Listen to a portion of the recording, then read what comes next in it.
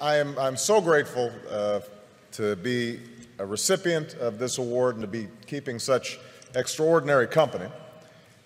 I first of all want to thank all of you who are involved in making this possible, but the main thing that I want to do here is to just say how I'm inspired by the young people who are represented here, because I think that's the purpose ultimately of this foundation. And I want to tell just a brief story because Archbishop Tutu is here, one of my heroes, and let you know where I was when I was about your age. I'm really dating myself now, although I'm also dating the Archbishop, because back in 1979, I was a freshman in college at Occidental College in California. And I had had a somewhat rocky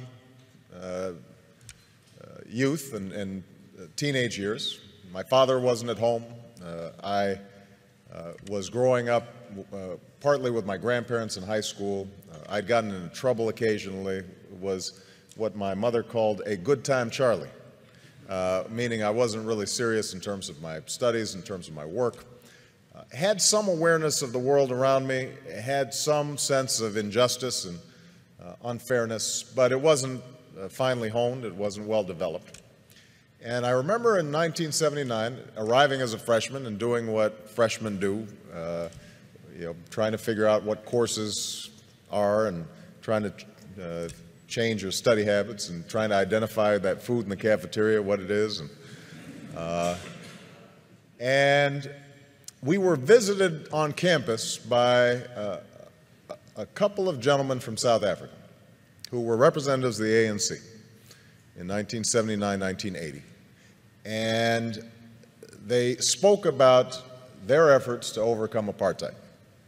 And for about an hour, myself and a group of students listened to these young men who were not much older than we were describe the extraordinary struggles they were going through, the sacrifices that were being made, people who were enduring jail and torture and beatings because they had a sense that somehow, some way, justice would prevail. And that brief meeting, I think, in some ways changed my life, because what it told me, first of all, was that ordinary people can do extraordinary things when they're given an opportunity. We sometimes think that our leaders have to have fancy degrees or well-educated or some public office somewhere. These young men had none of those things.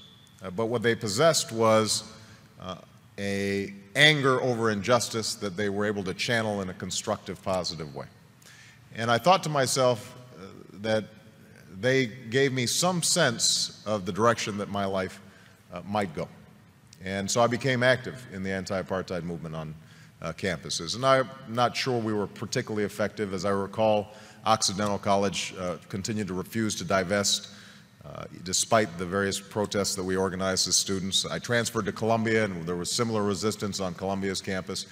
But over time, I like to think that I was part of that mosaic that applied pressure and ultimately helped those in South Africa achieve the extraordinary liberation that I would witness almost 10 years later as a law student. And I remember the image of Nelson Mandela walking out of prison and understanding that a seminal moment in history had occurred and that Mandela's long march towards freedom was not his alone, but was part of thousands of footsteps, of millions of footsteps of people all around the world. And I trace back me getting involved in politics to that moment, because as a consequence of that organizing on a college campus, I became a community organizer. As a consequence of a community organizer, after going back to law school, became a civil rights attorney. As a consequence of being a civil rights attorney, I entered the state legislature, and I now stand before you as a United States Senator and as a candidate for president.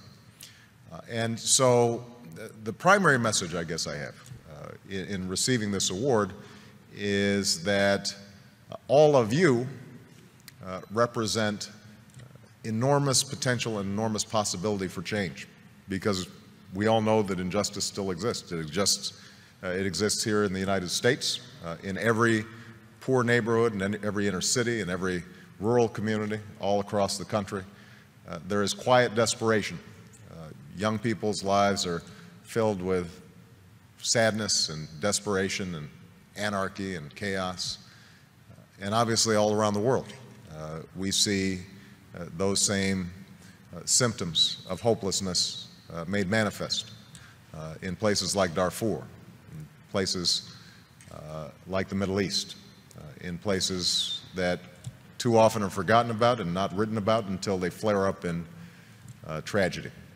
So I hope that all of you who are on the brink of doing extraordinary things decide to channel that talent and that energy and that imagination to figuring out how do you move the process along for a better history. You know, how do you put your shoulder against the wheel and move that boulder up the hill?